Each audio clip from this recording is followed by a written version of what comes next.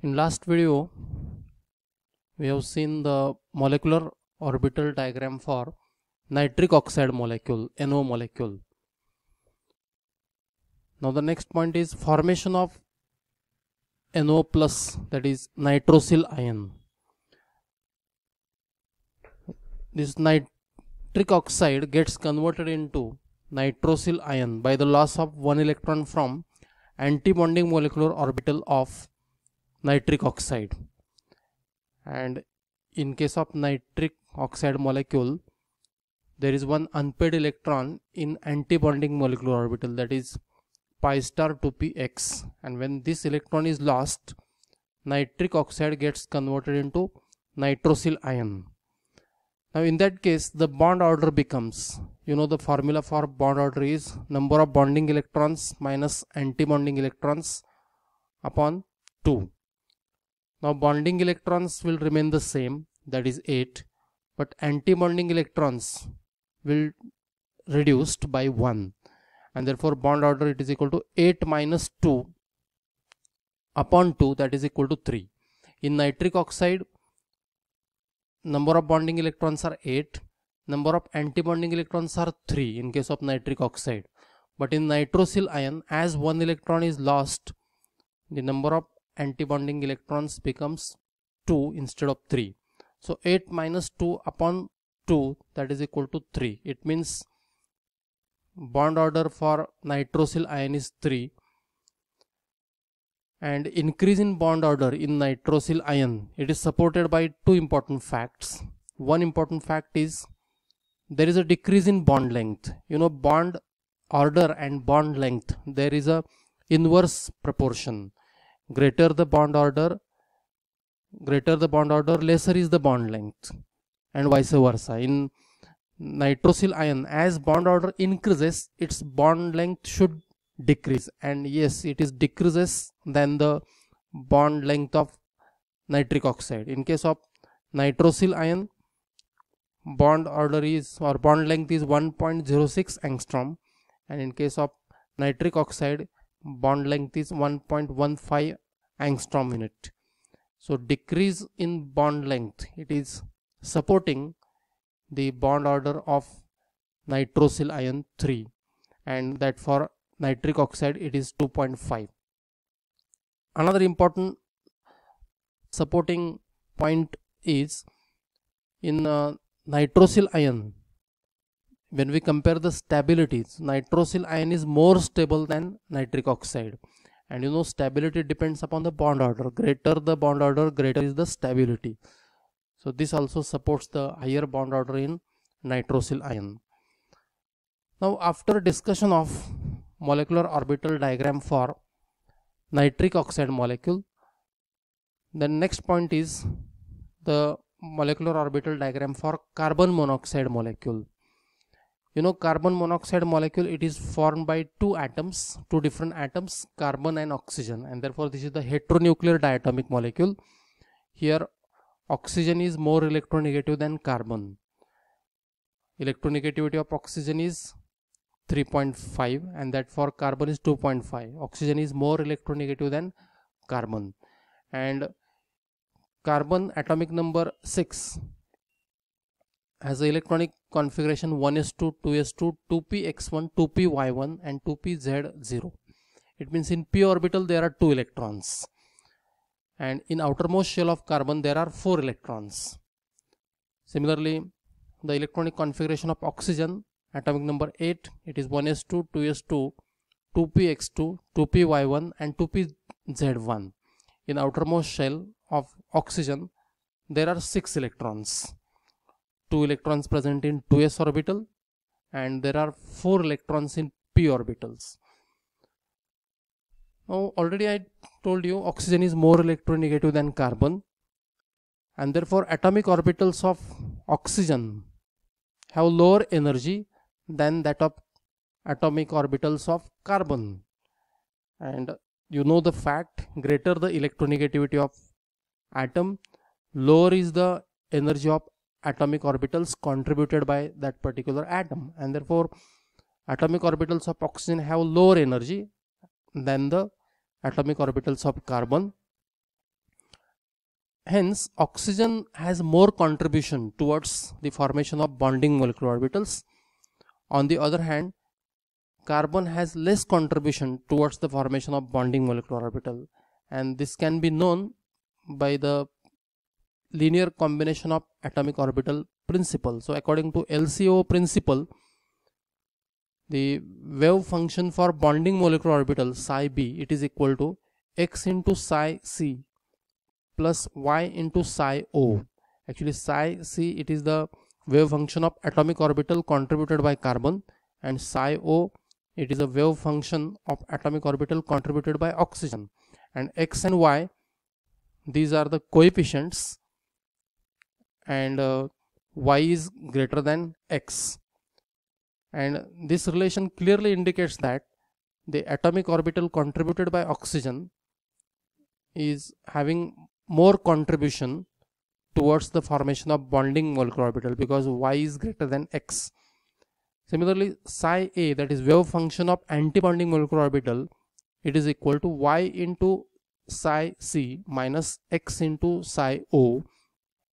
Here the atomic orbital contributed by carbon having greater contribution towards the formation of antibonding molecular orbital. Now the molecular orbital diagram for carbon monoxide molecule. Energy increases from bottom to top. To the left side, atomic orbitals of carbon are represented. To the right side of this MO diagram, atomic orbitals of oxygen are shown, and in between there are molecular orbitals of carbon monoxide. So at carbon there is a 1s atomic orbital which has the least energy, then 2s, and there are 3p orbitals, that is 2px, 2py and 2pz. All the three orbitals have same energy and they are degenerate with respect to energy. Similarly, at oxygen there is a 1s orbital which has least energy, but energy of 1s orbital of oxygen is lower than the energy of 1s atomic orbital of carbon because oxygen is more electronegative than carbon. This is the 2s atomic orbital of oxygen. It has slightly higher energy than 1s energy of 1s atomic orbital, and there are 3p orbitals, 2px, 2py and 2pz. They are degenerate with respect to energy, and energy of these 3p orbitals of oxygen is less than the energy of 3p orbitals of carbon. Again, reason is oxygen is more electronegative than carbon.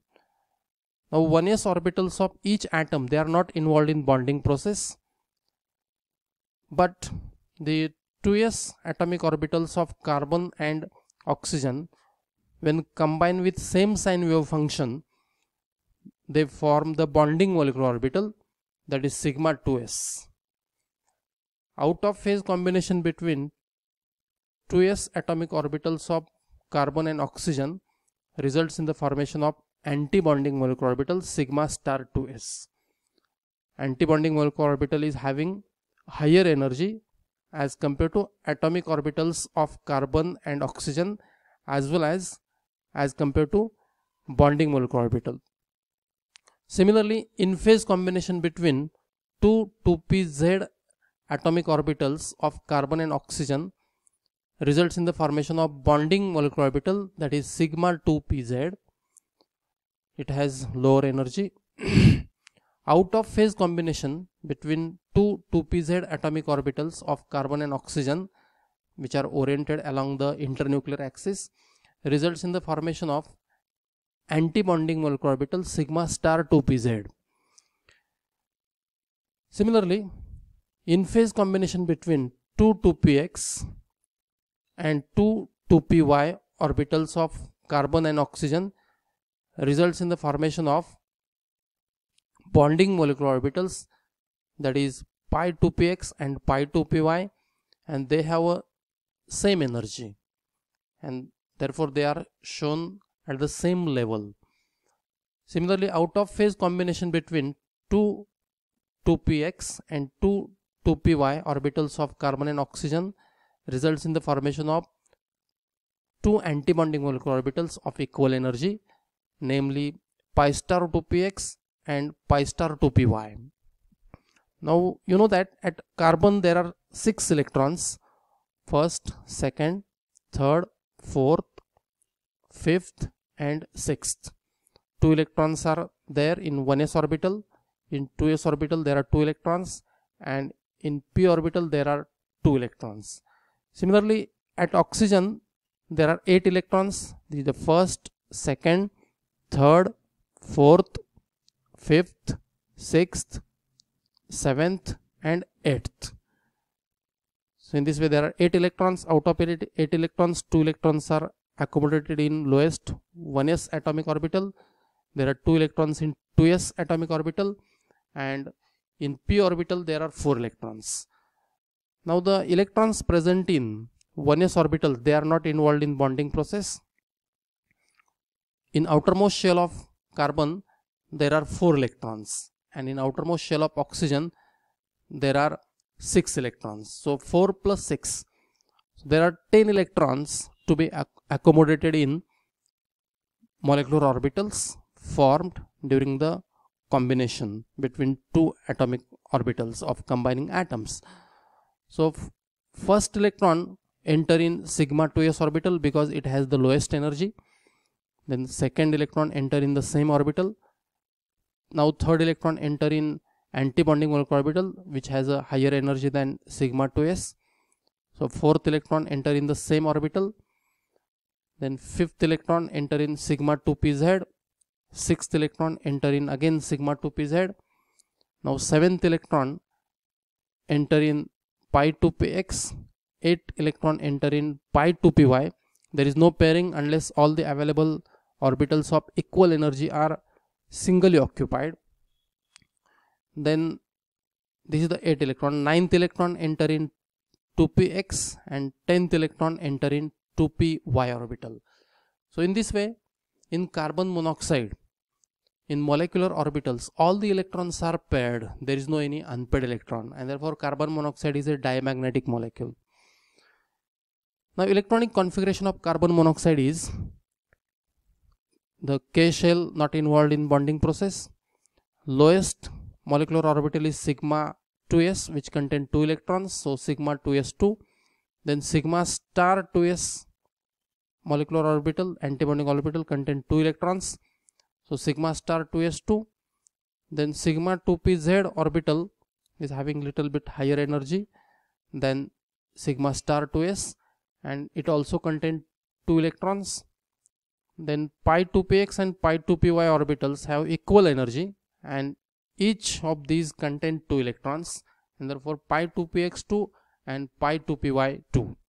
So altogether total number of bonding electrons are 2 electrons present in sigma 2s and 6 electrons are present here. So 6 plus 2, that is 8 bonding electrons are there, and there are 2 anti-bonding electrons, and therefore bond order is Nb minus Na upon 2, that is number of bonding electrons minus number of anti-bonding electrons upon 2, and therefore it is equal to 8 minus 2 upon 2 equal to 3. Bonding electrons are 8, anti-bonding electrons are 2, and 8 minus 2, 6 by 2, that is equal to 3. It means in between carbon and oxygen there is a triple bond, and carbon monoxide is a diamagnetic. So this is most important thing about the carbon monoxide. Its bond order is 3 and it is a diamagnetic molecule. So highlighting facts about the carbon monoxide molecule, it is obtained by the combination of 2 different atoms, carbon and oxygen. Electronegativity is different for these 2 atoms. Oxygen is more electronegative than carbon, and therefore atomic orbitals of oxygen are having little bit lower energy as compared to the atomic orbitals of carbon. In carbon monoxide all the electrons are paired, and therefore it is a diamagnetic, and its bond order is 3. So these are the some highlighting points for the MO diagram for carbon monoxide.